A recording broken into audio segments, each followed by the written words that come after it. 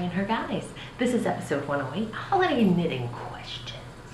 And I'm your host, Steph, also known as the Knitting Samurai. You can find me on Ravelry and Instagram under both those names. So how's it going with you? Time keeps on slipping. Oh, I think that's Steve Miller from the 70s. Yeah, I'm throwing it back, but man, I intend to record and then I don't. And so maybe I just need to shoot for every Friday, and if I make it every other, that's great, because right now trying to do midweek is not working out for me. So we are in a different place, thanks to Kathy, who pointed out the lighting was not great where I had been recording. So let me know what you think of this. We can be here from now on if we want. I don't know about the peach. What's it do for my complexion? It's like a yellowy peach color. Anyways, we got new windows at the house. Yesterday and the day before, the carpenters were there putting them in, and it's so nice. Our old windows, let me just tell you, I used to have to, so they were 28 years old, and they used to be, they're sliders. So in the bedrooms, you grab on, like get your fingers in the wood part, and then they'd go. And that's how both bedroom windows were. It's quite annoying. So these new ones they put in yesterday, and I went up.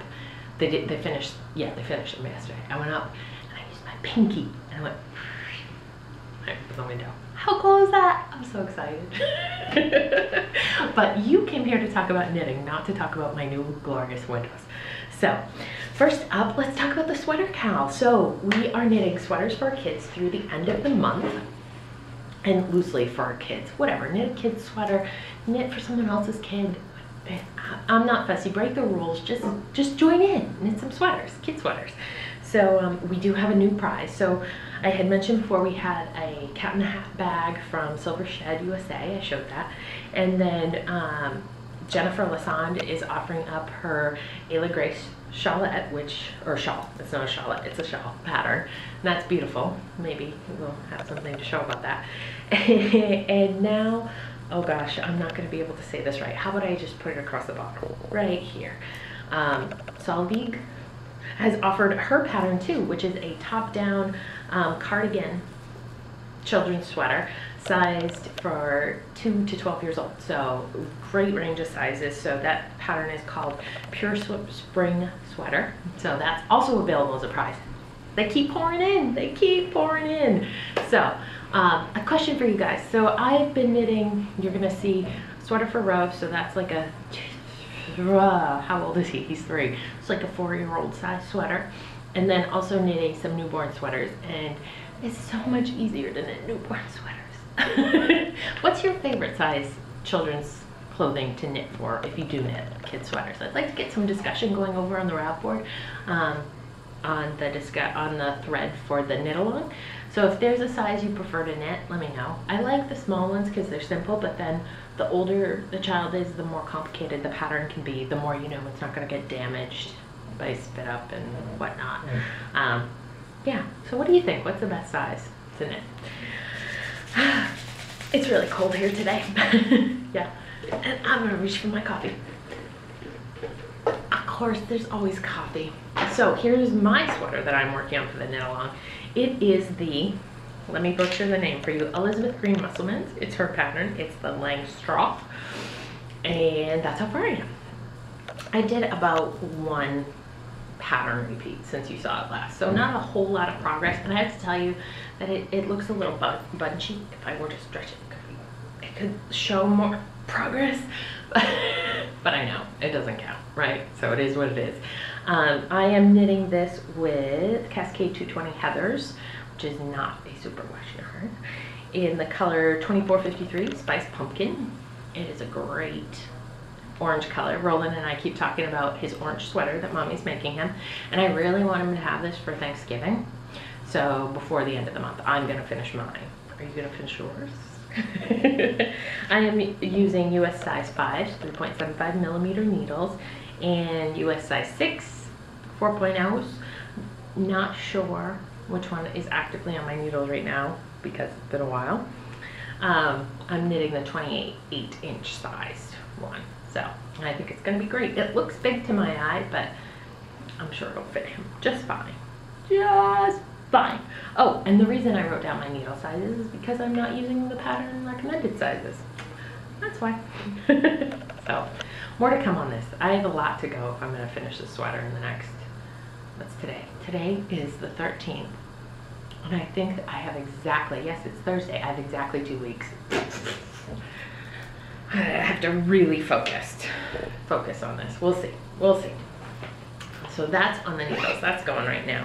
I also cast on another baby sweater, which I'm sort of counting towards this cow. Cast on and finished because it's been so long. So here we go. I realized I have 3 pregnant friends and 2 of the 3 are having girls. So I want to do some girl knitting.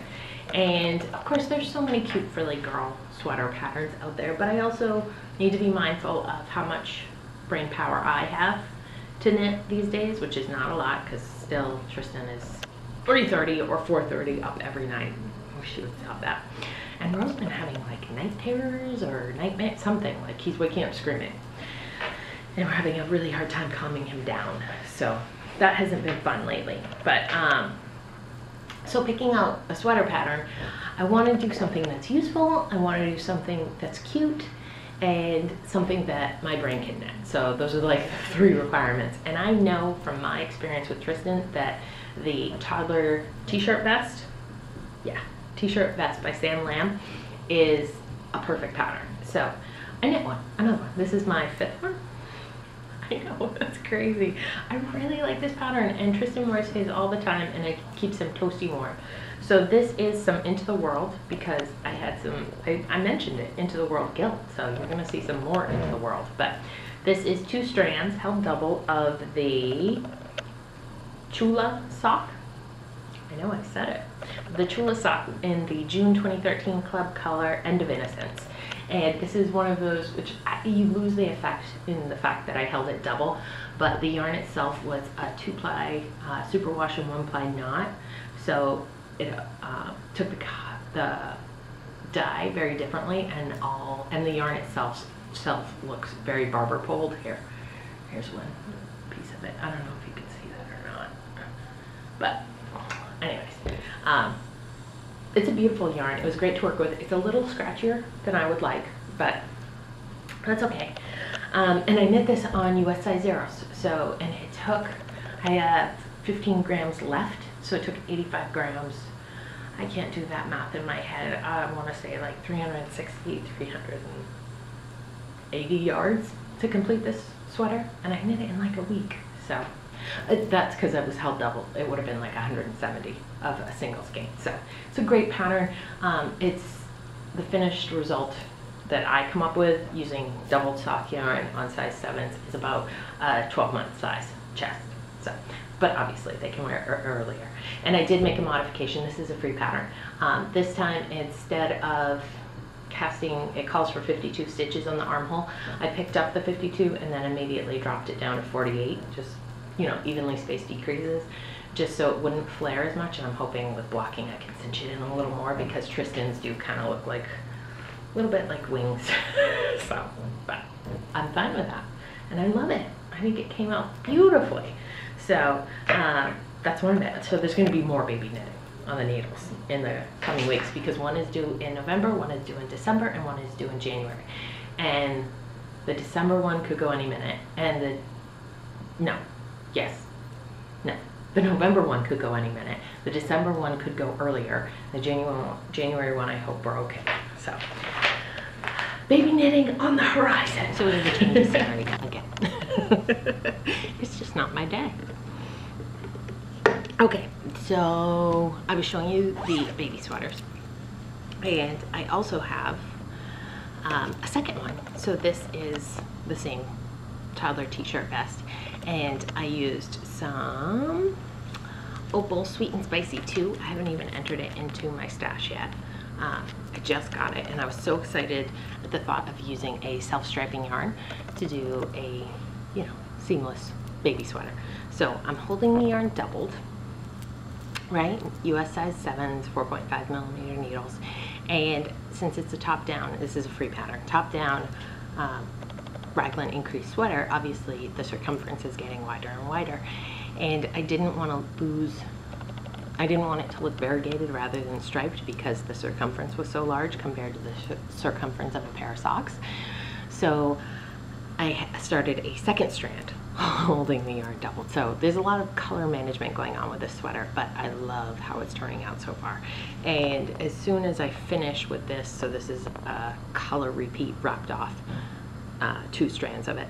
As soon as this is done, then I'll just let it do a single strand and the striping, whatever that will be, for probably the bottom third of the sweater. But I think it's turning out really nice and I really like it. I'm so excited about this one. So, and it is a little bit softer than the Into the World. So, oh, and the color name is, in case you too would like to knit with this yarn, is Wrought Coal.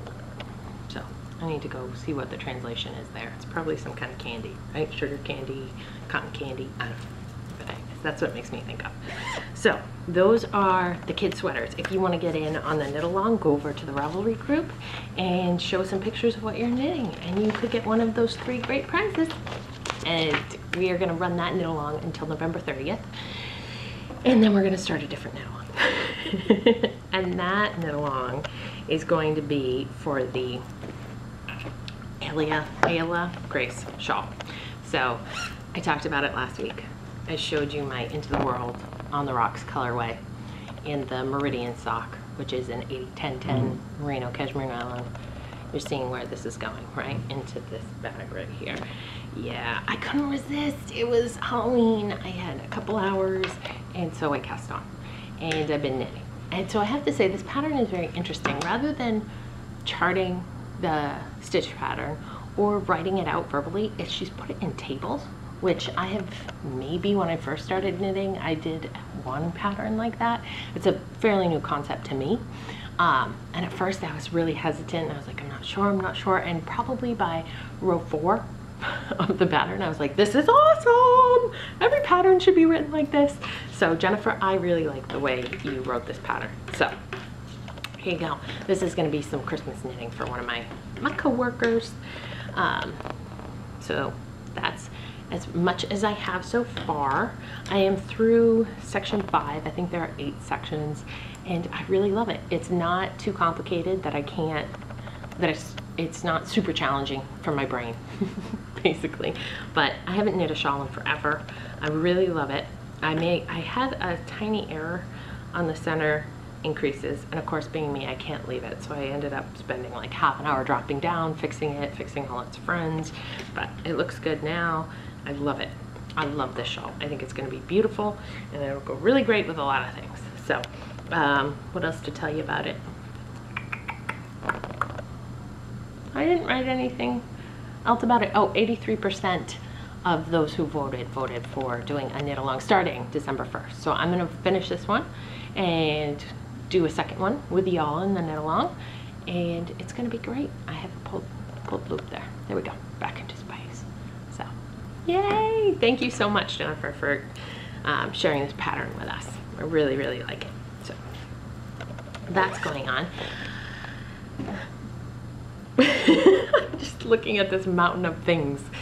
That's the other reason not to go too long, because you forget to talk about things, to show things. So did I update about this, that, or the other? I finished another pair of socks. Woo! So these are the short socks for Kim, one of Tristan's teachers. Did I weave in my ends? I did. I've washed them. They really don't fit on these sock blockers because her feet are small. I figured when I take them off the blockers, they'll cinch back into place. That's fine. Love it, love it, love it. I, again, because I like to do color management apparently on my self-striping socks or on anything. So these are toe up, slip stitch heel basic sock by Wendy D. Johnson is the heel I always use. And I did a 2x2 rib, and I did not change my yarn for, no I did, I can't remember. I didn't change for the gusset increases, I just added in some more orange. And so then I continued on, because the light blue is the next color, and then the royal blue right here. And then I wanted to make sure that the front of the sock stayed the same. So then I just broke off and picked up again with the light blue. So there's it's a bit blue heavy here on both of them, but She's a non-knitter. She's not gonna mind. And I did make sure both of them, it's hard to see because of the red blocker, sorry. I made sure both of them ended with pink because I wanted to give her some pink on the cuff. So I think they look great. And this is Barocco sock in Country Roads. Knit on US size 0, 2.25 millimeter needles, and I used my Novas, I think is what they are. Knitter's Pride Novas. The solid aluminum or whatever it is.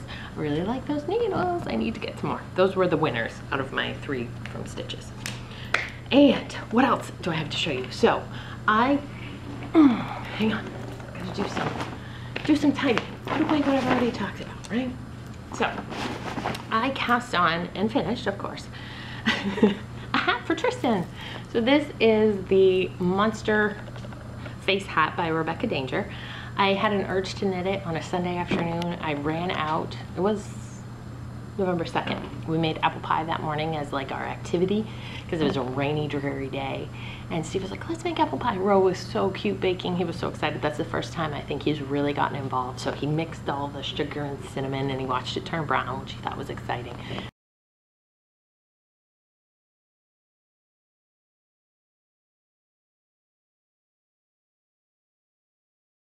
Poured it over the apples and he mixed the apples. Oh, so cute. He didn't think it smelled good though. I don't know. We kept smelling it. Does it smell good? No. No. It was funny. But anyway, so after we did that and then the boys took their nap and I looked at Steve and I was like, Tristan needs more hats. That baby just needs more hats. So I wanted to knit this and I ran to the LYS because I didn't have any stash yarn and acceptable colors and content, and got some Barocco vintage. And I also have not entered this in my stash, so I don't know the colors. But it's a teal, a white, and a green. I knit this with size 7s again because those are apparently my favorite, on 4.5 millimeter needles. And it took like 2 evenings. It was a really quick knit. I just got the eyes from 6060, the Etsy shop. They just came in and I slapped them right on there. The inside though, they're safety eyes. That, I'm not a fan of that. Do you see how much those stick out? Yeah. So I think I'm gonna just knit some sort of cushioning and put it over on the inside. You know, like a couple layers, like a 4x4 square, and then fold it and put it over. I don't know, however much thickness I need to get so that doesn't poke into T's head. But he's got his little tooth. I did add the ears from one of the other monster patterns just because I thought ears would make it just a bit more cute. So that was fun, on and off. And then I was gonna knit a tissue box. And that same day I had this urge to also knit tissue box covers and I got distracted thankfully, so that's not going on, but it almost did. And then lastly, okay, so I finished the socks for Kim. I had to cast on another pair, and these, if we had talked like 3 days ago, you would have seen hardly any progress. It would have been like little toe nubbins. But because yesterday I was home with the carpenters for a bit, and the day before was Veterans Day, and so daycare was closed, so we were all home together, and I actually did quite a bit of knitting during naps and whatnot. So here they are. Look at this. This is crazy how much progress I have made. So these are for someone with very large feet, bigger than my size 11 feet, and it's a woman. So I did cast on 68 stitches instead of my normal 64, hoping that'll make them wide enough. And this is again some more of that opal yarn that I did not enter in my, can you tell that really bothers me about entering it in my stash? It really does. These are Cake Pops is what the color name is, and it's written in English on this one for some reason. But this is Sweet and Spicy too. Also, I thought it was just regular, but they both stay squared. So double sweet and spicy. Isn't that cool? Isn't that pretty? My favorite part of this yarn, oh boy, who let me get this all tangled up? Okay, my favorite part of this yarn is, well, see, teal is my favorite color, so you would expect that, and that was probably what drew me to it, but I really love those pink sections. I just can't wait. I'm like, oh, let me hurry up and get to a pink. Oh, let me end on a pink. So I've been flying to get to the pink part, but don't you love the fake isle section too? I know, this is a really good colorway, and of course it's opal, so I love it. I absolutely love it. And this is my new bag. Have you seen these? I'm not telling you. No, I'm gonna tell you. This is, do I have a business card in here? I don't think I do. So For You. SEW4, FOREWE for you. And I think this is a great bag size, which makes me think of telling you about my 2014 intentions. I hope you guys like hearing about them. Sometimes I feel like I'm just reciting off what I've done, and I don't know. I thought it's good. You don't accomplish goals unless you measure them and you evaluate against them, right? And so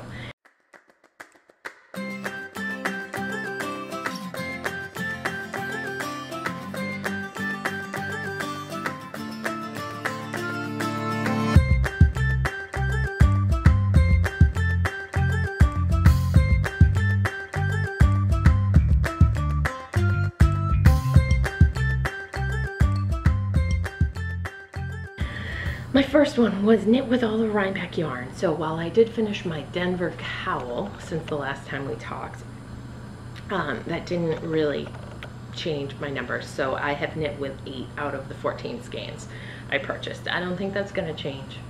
And really, my motivation was going to Rhinebeck, and it didn't get to happen. So nothing there, or no progress to report. So knit 14 pairs of socks.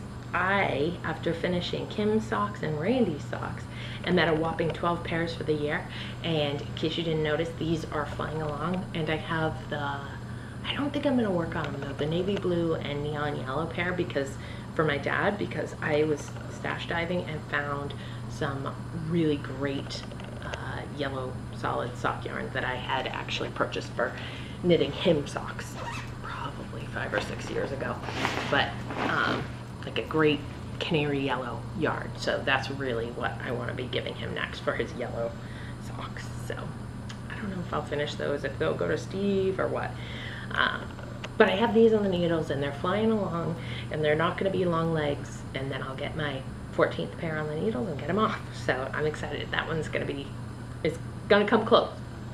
Gonna come close to completing that one. 5 pairs of slippers. Still holding at 1. That's not gonna happen.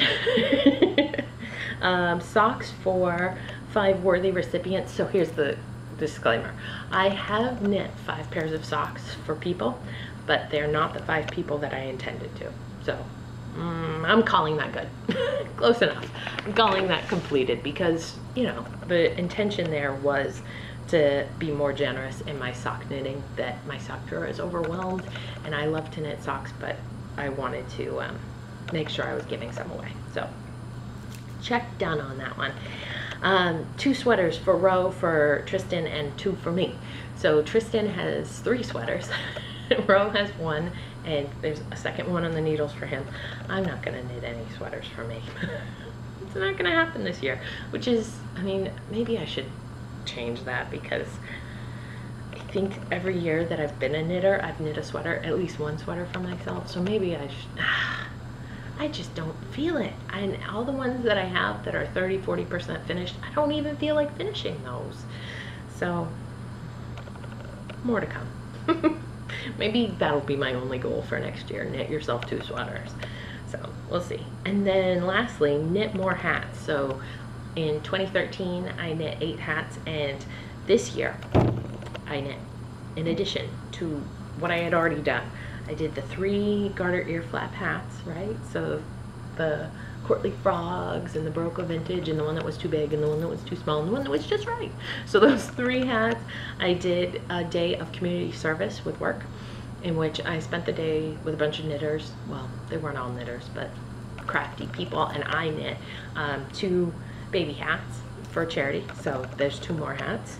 And then the Monster Tea hat. So that's 6 more hats. That puts my total at 17 hats for the year. That's crazy. That's a lot of hats. And then lastly, what I really want to discuss with you guys and get your thoughts, and I don't know, kind of gather my thoughts together and mull it around. Holiday knitting. So it's mid-November. Everyone is probably, if not they should be, in full swing for whatever holiday knitting they're gonna do.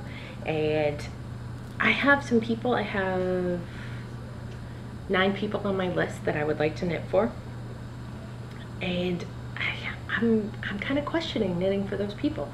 So you have different personalities of all the people you know, and different levels of interaction with your knitting and interest in your knitting. So like these socks are for someone that she's not a knitter. She didn't ask for anything hand knit, but she does crafts herself, she different crafty projects. And so I'm nervous about these, right? That my labors will not be appreciated, but at the same time, it's like, well, she's a crafty person, so hopefully she will enjoy them, appreciate what I did, the amount of time and energy and love I've put into these, but I don't know if she will or not. So there's a risk there, right? And at the same time, I knit a pair earlier this year, the orange pair, for Steve's Aunt Laura, who every time I see her wants to know about my knitting, wants to know what I've bought for yarn, where I've gone, what I've done. She doesn't knit. She's also another crafty person, but she's not a knitter. Now, I didn't hesitate in the slightest to knit for her because she showed so much interest in my knitting in the past. So I know that those will be well received and loved. But then another case, another person that I'm thinking about, I've knit for, and she was extremely appreciative. Now, she wore the fingerless mitts I knit for her last year almost every day, at least 2 or 3 times a week. She's my boss. Love them to death, but right? So obviously she's very appreciative and enjoyed the fruits of my labor, but at the same time she trashed them. Like, they are so ratty looking and destroyed, and they're not even a year old, right? And obviously you don't wear them for the 6 months in the summer. And she brought them back out this year, and I just cringe looking at them. I'm like, don't tell people I made those for you. They look so bad. So do I knit her another pair, more knitwear for Christmas, or do I be smarter about it? Like, I use Barocco Vintage. That should be a high wearing yarn. I don't know what she did with them. But is it just about the wear and tear that most things don't see? Most of our knitwear doesn't see that much friction and use. So I think I'll knit for her again, but I also know that whatever I knit for her is likely going to be loved, but damaged. So it's just, there's these interesting traits, you know, interesting things to think about. You know, another recipient, I've knit her 4 pairs of socks, okay? And she only wears 1 of those pairs of socks. I've never seen her wear the other 3. So do I knit her more socks? I don't know. It seems like a waste of my time, right? But I also have to talk to her, because is she just wearing that 1 pair because they fit the best? They're the most comfortable. They're her favorites. I don't know. So I think I'll knit her. I'm not going to knit her another pair of socks, and I will definitely knit her other items. But it's just interesting to see that over time how people receive and use my hand knits. Another friend, I've knit her a couple pairs of socks, and she's never worn them. So not gonna knit for that one. You know, those types of things. Roland's teachers. So I know that all the teachers are friends down there at the daycare, and odds are that the Tristans too that get hand knit socks will be showing them or talking about them to the others. So I think for Roland's teachers, I just need to knit something. It's awful. I want to make them something, but not as nice as what I make for Tristan's. And here's the rationale for that. Tristan's ratio is 1 to 4. Those teachers are spending a lot more time and energy on Tristan than Roland's teachers, which I think is 1 to 8. It's much higher ratio, and I don't have the same connection with them. I don't sit and visit with them for half an hour a day, give or take. You know, so I feel like I did fingering away socks, because they wear socks, for Tristan's teachers, and for Roland's teachers, you know, they stand around on a playground several times a day. So maybe I'll go the hat or the fingerless mitts route. I did fingerless mitts for the teachers last year. He had different Roland's teachers last year and the year before. I really like fingerless mitts for some reason. But so we'll see. Probably you'll see those on the needles coming soon, because I can't not do it. And then some of my other coworkers. So I'm on a team of, there are 4 of us, and I'm obviously going to knit for my boss. I knit for her last year. Last year there were just the 2 of us, so it was a no-brainer. I have to figure out what to do for the others, and yeah, I don't know. I don't know. Maybe they get ornaments. We'll see. We'll do something. But yeah, so holiday knitting. Who's knit worthy in your book? Who are you going to knit for? Who's coming off your list?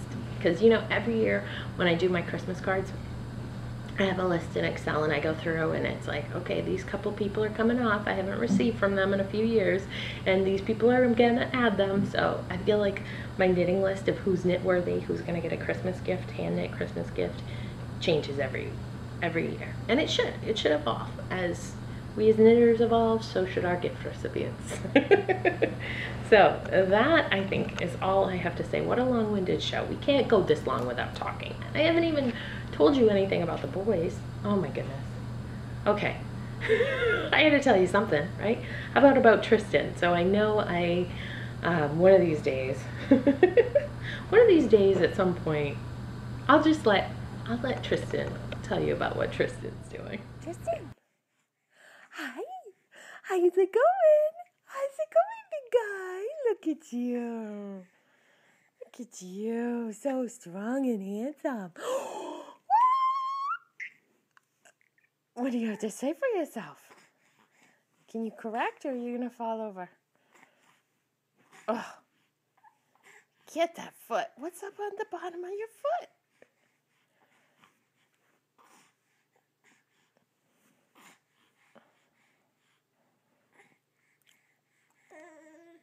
I think that's all for me from here in New Hampshire. I hope you are enjoying what's going on in your knitting, not getting too stressed out about Christmas knitting, and I will see you in about 10 days or so. Until then, enjoy.